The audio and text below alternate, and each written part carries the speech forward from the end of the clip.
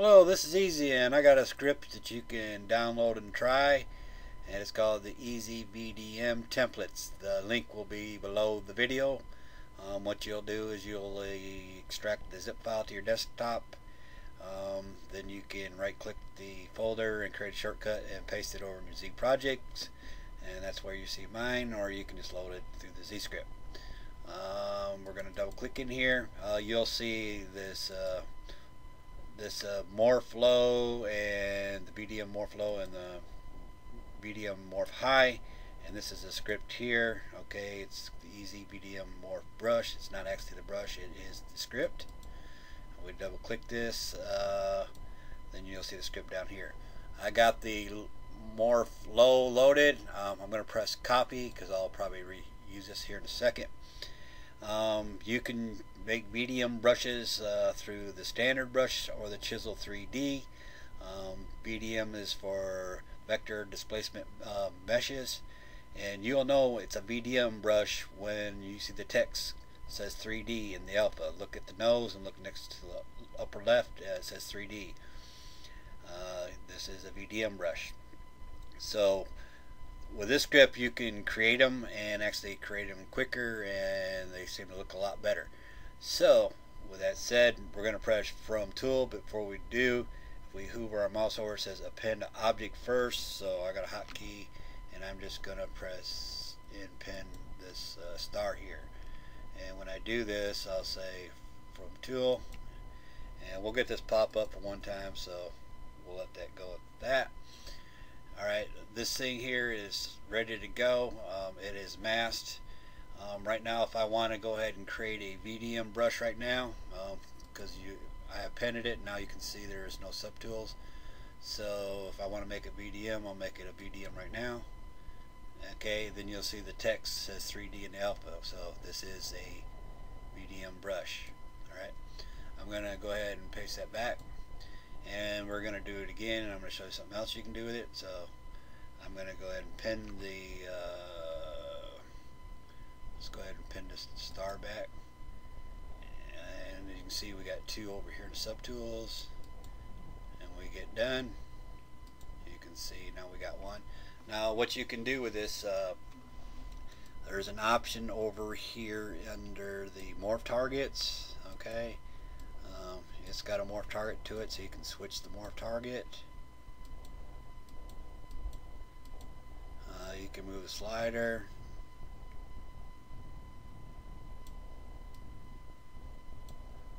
Bring it over so you can kind of see it, and do something like that. And then we can go ahead and just bring this back through the history here. Let me get back to its flat here.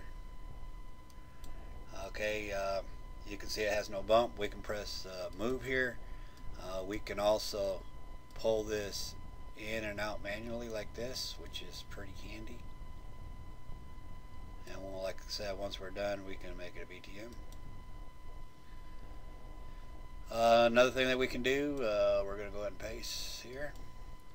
If we have a alpha, we're going to go to the next one from alpha. Alright, we don't need to press a pen. And we'll select this one here. And we're going to press from alpha. Alright, now this made a little bump here. And we can also scroll back through here to make it flat. And drag. Alright, once we have that there, we'll press move. You can see the alpha went off, so we probably need to turn that back on. Okay, and then you can kind of drag in and out like that. And once you're done, make it a VDM. And then we can test that out. You can see it says 3D. We'll paste the tool here. Like I said, I don't know if I said this earlier, the focus shift and the Z intensity is a key factor here. So you'll have to adjust this according to what you think's the best.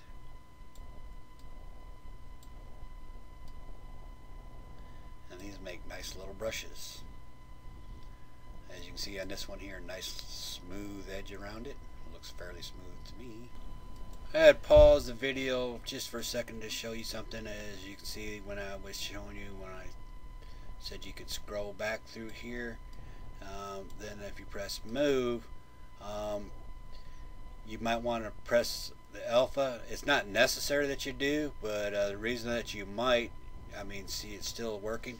The reason you might want to select it is because if you select it, you can actually press the from alpha more than once, and as long as that alpha is showing there, you can make it just go larger and larger and larger.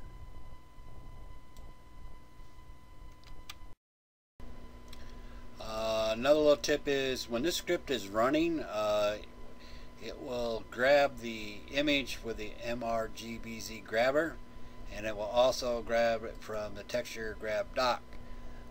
You'll see two different size alpha. You want to really use the larger one because it'll align a whole lot better. I'll just show you examples. So if I select that one there, and from alpha, well, let me go ahead and copy this real quick. And from alpha, it works pretty good like that. All right, let's paste this back, and if we choose a smaller one and do the same thing, doesn't look too much like the star. Okay, this is kind of optional if you want to use it, but you don't have to. Just to let you know that it's best to use the larger one, and it will usually say the depth grabber on it instead of the Z grabber. So make sure you kind of use that one there. Another thing, when the script is running, these edges, it will kind of try smoothing them out a little bit. If you don't want it to do that, what you're basically going to have to do is come through here, because anytime that you click these buttons, it'll try smoothing it out. You'll just have to manually just work it the way you want to keep them hard edges. Anyway, the script is below the video. You can download and try it. Thank you.